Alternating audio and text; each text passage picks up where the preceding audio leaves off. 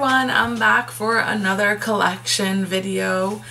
Today has been a filming day, so I am wearing the same shirt just because I wanted to get this video up and do it as soon as possible, since this collection is already out in stores and has been out for a few weeks. I wanted to make sure to talk about it with you guys, and it is the new China Glaze City Flourish Springtime collection.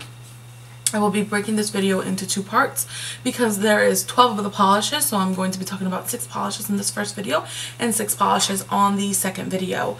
I will be putting links in the description box to my full review of this collection so you guys can see you know, more in-depth pictures, reviews, information, where you can find these and all that good stuff.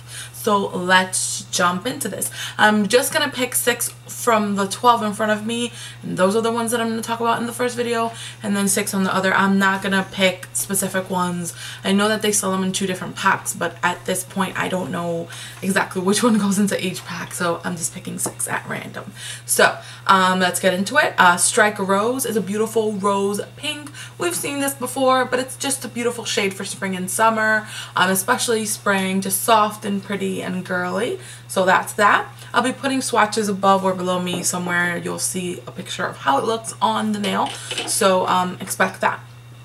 Then we have Spring in My Step, which is a gorgeous pink with a hint of lavender, I would say. That muted pink.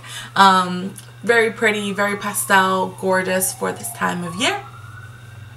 Then a lilac lavender shade in a lily bit. It's gorgeous pastel purple, absolutely beautiful for spring again.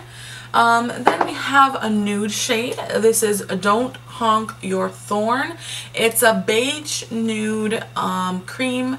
I think it was just 2 coats for opacity, so it's not very sheer, which is nice, and it's just, you know, great to layer with some other, you know, colors that are very full of life. So nice palette cleanser in this collection. Moving on, I have What a Pansy, which is a beautiful I would say purple blue. Gorgeous color. It just, you'll see the picture, it just pops on the nail. Absolutely stunning. Not pastel, I would say, more towards the neon spectrum of color.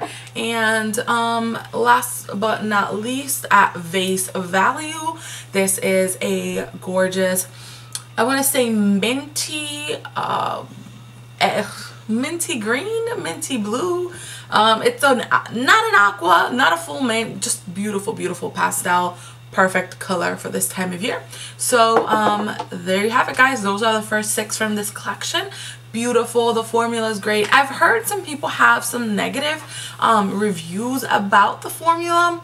I don't know if I'm used to expecting horrible formulas from pastels and neons, that they're not horrible, but I mean, you have to work with neons and you have to work with pastels because they're so sheer or they're so strong that they're maybe a little bit more finicky. So I'll apply like an even 1-layer coat, let that dry, and then I'll go back with 1 other coat, and it levels out and it looks gorgeous. When you add top coat, everything's fine. So I don't know if it's just that some people expect different things from certain polishes, but for me, I had no issues, nothing that I couldn't handle, and I didn't need any white base coats or anything like that for the pastels or the neons. I just applied them directly on the nail on top of my base coat, and by base coat I mean just like a dirty or clear, you know, base. So yeah, so let me know what you think about those 6 polishes and what you think about the collection in general. Make sure to subscribe and leave a comment below and see what you think. Thanks so much for watching. Bye.